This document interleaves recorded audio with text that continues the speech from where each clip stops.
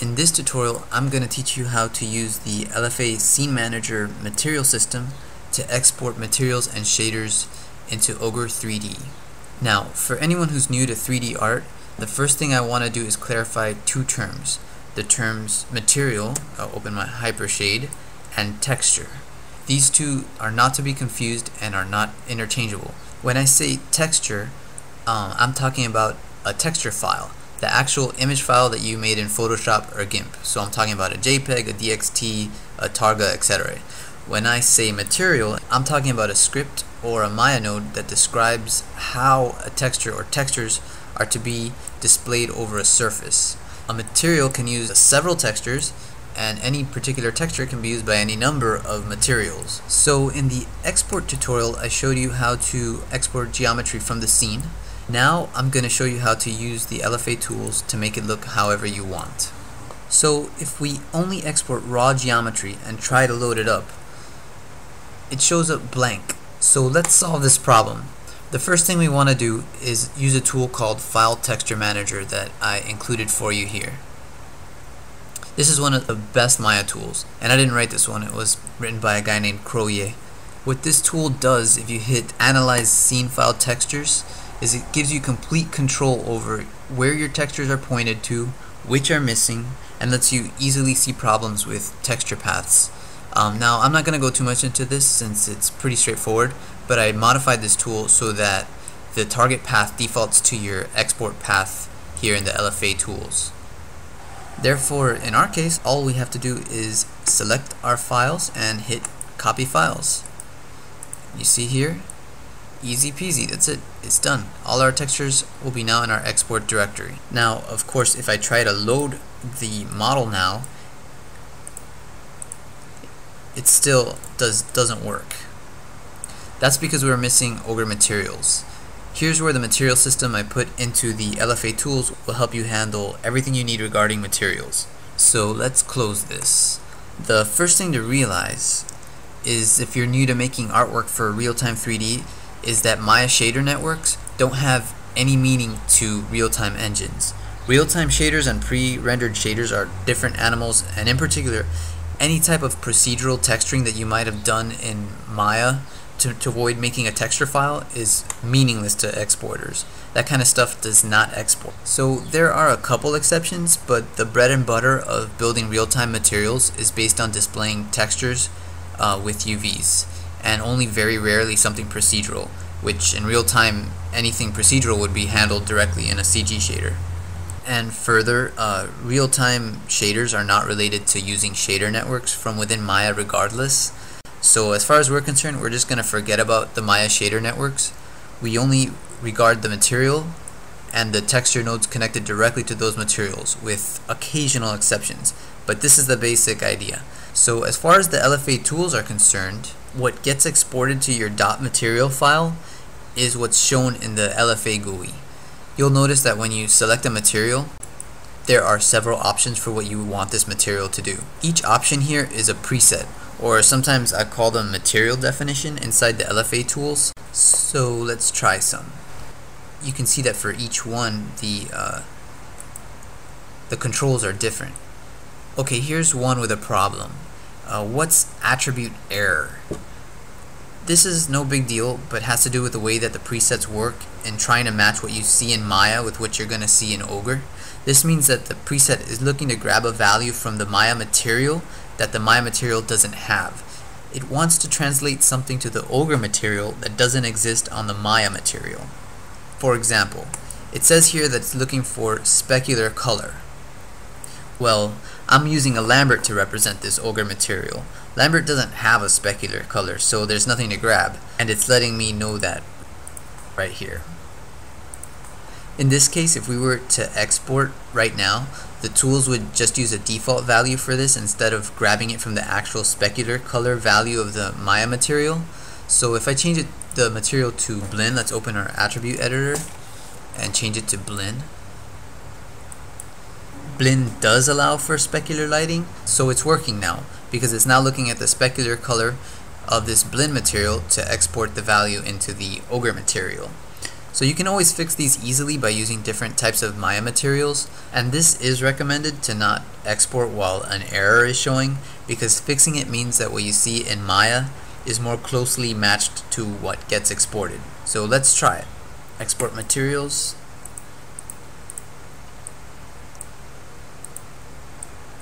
And there we are. Looks great. Now, as you get further along in your project, it's likely that these presets alone won't do the trick for the entirety of your project. You're going to end up needing to add custom ogre materials and shaders of your own, and possibly manage how they're shared. So the LFA tools are designed to let you do that and still keep life easy for artists. So I'm going to detail a little bit about how you add your own. And by the way, I still recommend every artist know how to at least write fixed function materials. If you don't know what fixed function is, it's basically all materials that aren't shaders. You can look at the Ogre manual to learn more about fixed function, and actually you can export these presets to see some examples, like this one right here. This is fixed function. And all the materials inside LFA Tools are fixed function except the normal mapped ones. So at this point in the tutorial, I assume you have some understanding of Ogre materials, and that you're now ready to have the LFA Tools export your own custom materials. So if you open your scripts directory and go to where the tools are stored, you're going to find a directory called Material Definitions. This is where you'll find all the presets. You'll see that they match perfectly what you see in here. They're dynamically loaded. So if you want to add a new one, you just drop the new one in the directory. Let's take a look at one. Let's take a look at simple texture. These material definition presets are all just text files. Now each one is made up of two parts, this and this. I'll call the top one the header. This is basically the translator area. This maps what parts of the Maya material are to be translated into the Ogre material and how. And below, after the end here, you have the Ogre material. This is used basically as a fill in the blanks. You can see these match to these. So in short, up here you have the instructions for what to take from the Maya material and how the GUI should look like for this preset. And below you have the text of the Ogre material with keys that just get replaced with the values from the description at the top when it's exported. So let's take a look at an example. In this case, there's a value I called emissive that's looking for a attribute RGB on the Maya material. In other words, it's looking for a real RGB value on the Maya material that's called incandescence, and you can see down here where it's told to paste that attribute when it's time to export. So here's another one called ambient that's looking for an RGB but with no attribute. This can be used when there's no equivalent attribute on the Maya material. In this case, ambient doesn't really translate because Maya doesn't have something that behaves as ambient value does in Ogre. This way, we just give the user who chooses this material an RGB slider that gives us a value, and it doesn't actually connect to the Maya material. And you can see that it's pasted here when it's time to export.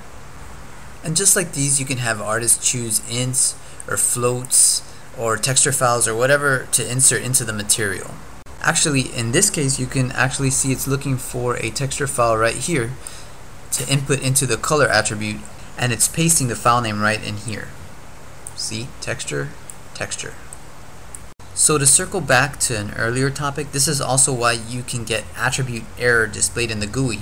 Because if you specify this material definition to look for something in the Maya material that it doesn't have, it's forced to use a default value, and attribute error is warning the user that it's best to avoid using a default value. The final thing I want to cover is how to handle shaders within the LFA Scene Manager. Shaders can be a bit more complicated because they can consist of several files that link together and have dependencies that could be shared among each other. Well, we handle this in a very simple way. Let's take the normal mapping preset as an example.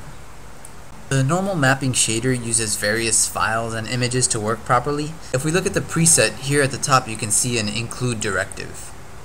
All this does is that when you export this material, it tells Maya that you want these files copied to the export directory, and it grabs them here from the include directory, which is right next to the material presets where the LFA tools are. This is an important feature because it allows artists to safely delete everything from the export directory. For example, if an artist chooses to use one shader but not another, but then changes their mind. As long as they are once in a while deleting everything out of the export directory and using File Texture Manager to copy the file textures here again, the directory will stay clear of unused assets and files. So let's test out this include directive by using the normal map preset. I added a generic normal map here and I connected it through a bump 2D, since in practice we might want to preview the normal map in Maya. So here's our export directory. Let's clean it out. So let's use File Texture Manager to get our textures back. Copy files. You can see them here. Let's select our mesh, and remember that now we need to have normal mapping clicked since we're using normal mapping. Export it. Export materials.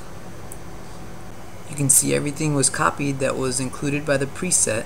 Now let's try it out in the OgreMax viewer.